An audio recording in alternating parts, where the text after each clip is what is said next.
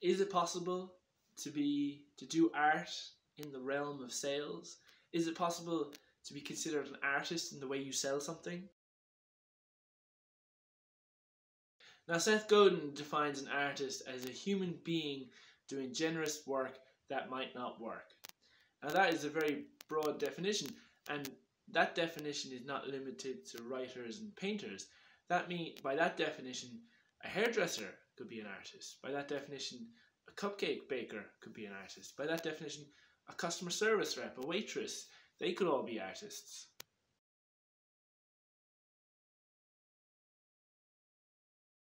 But perhaps you're slow to call yourself an artist because you've got all these negative associations with the term.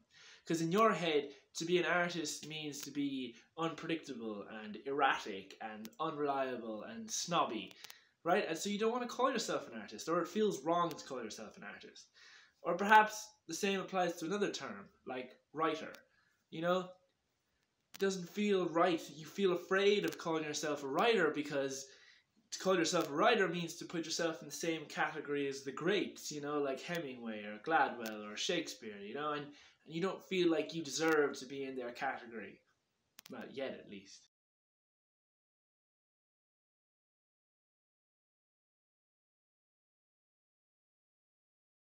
So as Meryl Streep and Norman Rockwell stated in their quotes, if you don't like the term artist, find a label that you do like. You know, if writer feels too intimidating right now, call yourself a blogger or an aspiring writer.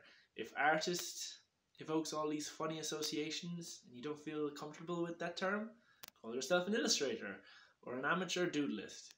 You know, so don't let all these negative associations or these weird feelings around a term stop you from creating, stop you from showing up in the world with your art.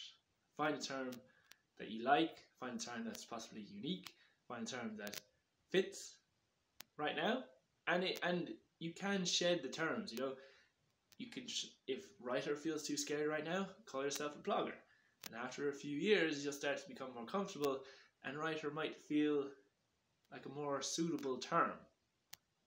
But either way, don't let it stop you creating. Hope that helps. I'm Thomas.